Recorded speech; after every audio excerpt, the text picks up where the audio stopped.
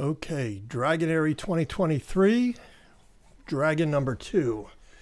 This guy, we're calling him the Grand Lumbering Drake, and you'll see why as he develops. But this guy is definitely not that spindly sort of crocodilian dragon that we see so often. This guy's got a little thicker head, almost reminds me of kind of a turtle in a way. But with a much thicker neck and things like that.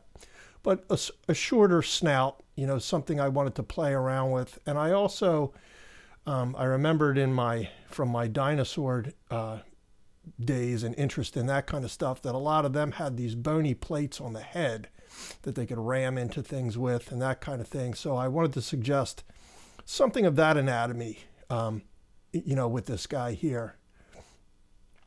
And again, you know, the initial gesture was laid in with a 2H pencil, and now I've moved on to an HB at this point, which you can see as I start to work in some of the folds and things like that, detail around the eye.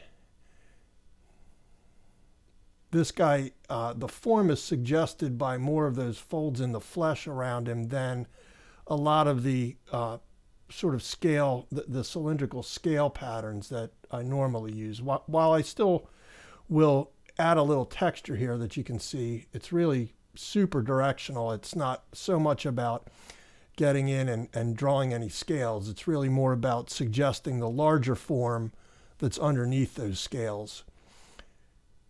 In some cases, the scales at this phase on these concept drawings are something I'll leave out and may deal with later, more so that I can have some options down the road.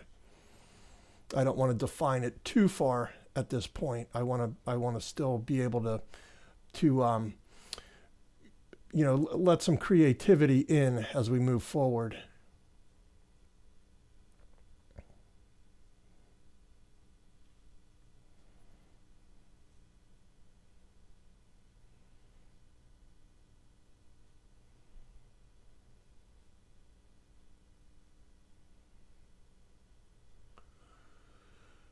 But once you see where the shoulder is and stuff like that, he looks like he's a big, thick, got a big back and shoulders.